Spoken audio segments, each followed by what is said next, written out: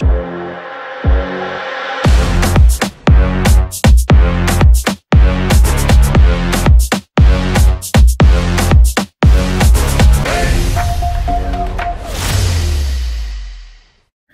everybody, my name is Ola El Husseini. In this tutorial I am going to show you how to remove duplicate data by using advanced filter.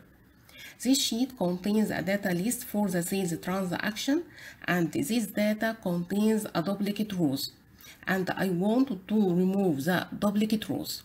Let me show you how to do this. First of all, be sure that your data has header row to get the best result.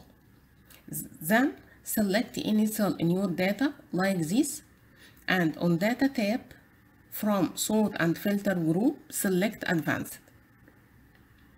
Okay, I want to copy the result to another location in my sheet, so I select the copy to another location. Okay, and the second step, in list range, be sure that you highlight your data like this, including the header row. Okay, and from copy to select the cell that you want to copy the result to it. Okay, and be sure that you select this option, unique records only, mark the checkbox like this, and press OK. Now we got the data without any duplication. Okay, and if you want to remove the data or copy the data to another location, you can select the data. The first step, select any cell like this, and from the keyboard select Ctrl A. And if you want to remove the data, press Ctrl X from the keyboard and create new sheet by press plus.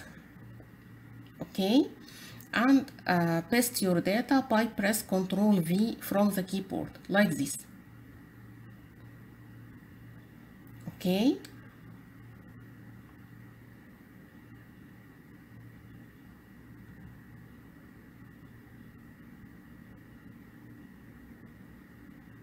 okay, this is the first case. The second case, I want to make filter to my data list to display the unique rows only. Okay, so I select any cell in my data like this, and on data tab from sort and filter group select advanced.